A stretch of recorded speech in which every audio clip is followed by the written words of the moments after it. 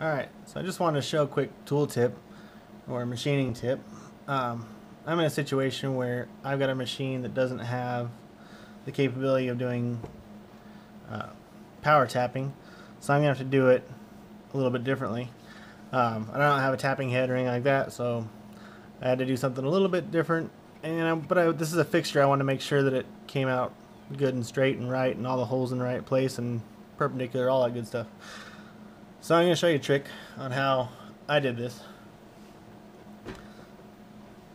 So I've got a little tapping head in here. This thing's just a spring-loaded tip. Basically helps you keep centered on your hole and gives you some spring pressure to push it into the hole.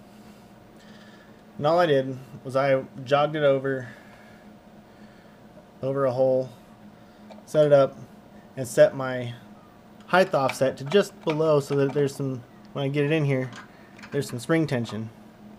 And see, it'll hold itself. You know, the spring tension will hold it in there. And then I go to my drilling program and I'm gonna hit start real quick, so it's gonna be kind of loud. So now it's gonna position above that first hole. I'm gonna have it on single block, so it'll stop there. I'm just gonna start the drilling sequence. Ha.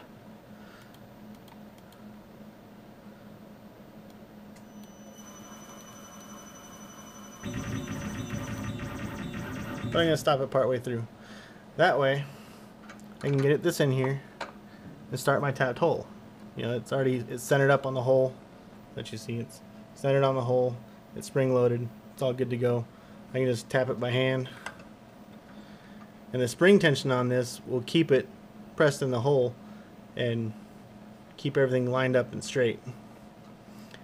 And if it happens to come out of the collet, you can see right here it's actually not attached anymore. That's alright. As long as you get your first few threads in, it'll start tapping straight, and after that you'll be fine. I'm just going to back it back out.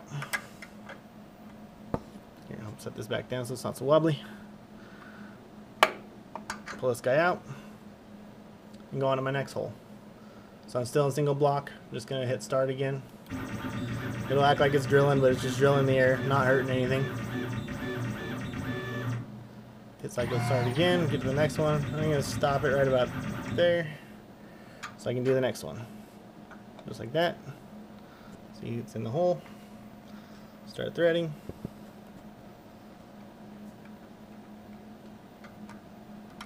Until I feel it bottom out in the bottom of the hole. Bam, just like that. Nice thing about that too is you're not worrying about breaking your tap, which you could do if you're just putting it in a drill chuck and trying to go to town. But yeah, that's how I do it. Turns out nice and straight. Everything's perpendicular. I don't have to worry about my holes being in the wrong position or being out of whack or cross threading or anything like that, breaking taps. It just works first time, every time. Thanks for watching.